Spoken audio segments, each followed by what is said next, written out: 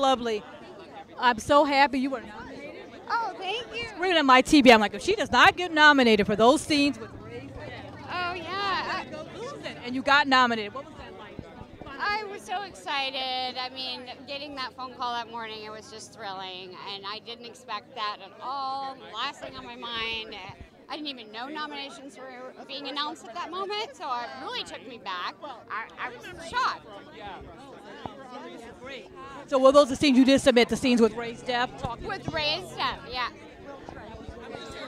So what's it like working on a show like Y&R? You've been working on that show for years. You've come up, you've won an Emmy, you've seen all this. Is it still just as exciting today? Yeah, it is. It's always exciting.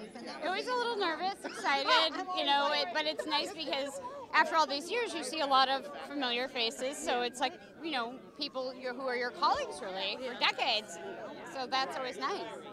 Can you tease us coming up? Sharon has a special dream episode coming up.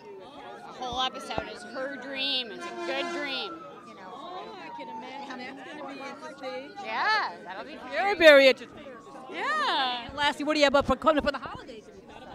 Oh, yeah. I'm going to spend time with family and friends, cooking, eating, and just being merry, wrapping up the year.